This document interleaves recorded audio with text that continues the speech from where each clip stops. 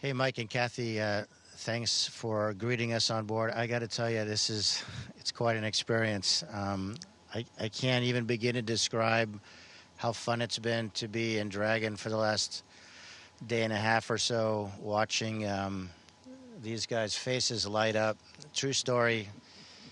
You know, we had just reached orbit and getting out of our suits, and I was, busy at doing commander stuff, and one by one, I could hear them say, expletive deleted as soon as they looked out the window. Literally every single one of them. And I just smiled a little bit. And then when I got my turn to look at it, same expletive. It's just an amazing experience. Anyway, there's a tradition that when you cross a certain boundary, and that boundary is debatable, but in the United States it's 50 miles, you become an astronaut in altitude. And that happened to these three gentlemen for the first time yesterday. It was a pretty exciting moment. We were in the middle of first stage, but we noted it. And now I'd like to note it a little more officially. There is a very special pin that NASA astronauts wear that is gold and designed by the original Mercury 7. But until recently, there has been no internationally recognized pin. So none of the other five, or I should say other four space agencies, nor do the Chinese that I know of, have a symbol that people wear in civilian clothes for commemorating that they're astronauts.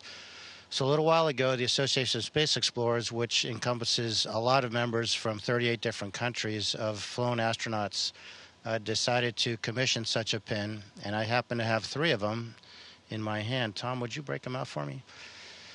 And when I pin these on, I think the numbers will be 582, 583, and 584, respectively, for Larry, Eytan, and Mark. I hope they will wear these with the pride that they deserve. And then I'm going to let Larry say something while I pin his, etc.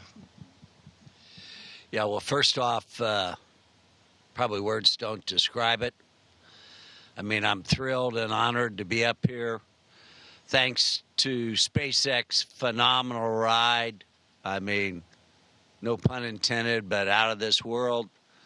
Thanks to Axiom for making this dream come true.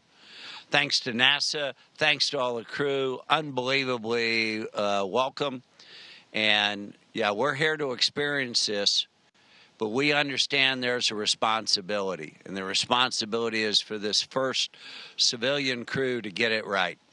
And that's what we're fully committed to, with the support of everybody here at the ISS and on the ground. So it's going to be a busy week of research for us, and I'm sure it's going to fly by. And now I'd like to turn it over to my friend Eytan. I'll take the opportunity. I need to press something. I think it's live. To say a few words in Hebrew on the International Space Station. ברוכים הבאים לתחנת החלל הבינלאומית, פעם ראשונה שאפשר לדבר פה בעברית. זכינו להיות חלק מצוות של 11 שנקרא Expedition 67. זה קבוצת עבודה שתעבוד ביחד, כולנו ביחד נעזור אחד לשני להשיג את המטרות, כל אחד בא עם תוכנית עבודה מלאה, ובהצלחה לכולם, בהצלחה לרקיע. Mark. Thanks, Eytan. First off, I'd like to thank our hosts here at the ISS for the warm welcome. It was really great to be looking up through the closed hatch and see you guys making your way to us, and then to come on board and be so warmly greeted by all of you.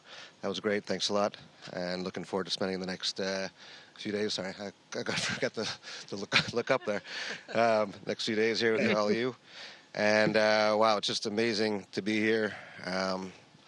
It's hard to find the words, but it's been an amazing journey, and I'm not just talking about the last 24 hours. I'm talking about everything that's got us here.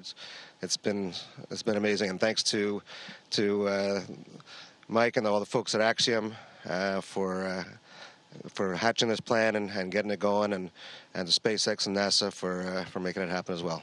Thanks, everyone.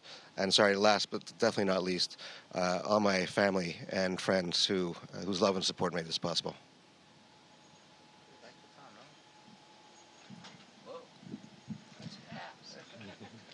And we just want to say the Expedition 67 crew, all of us are incredibly thrilled and excited to welcome Axiom on board.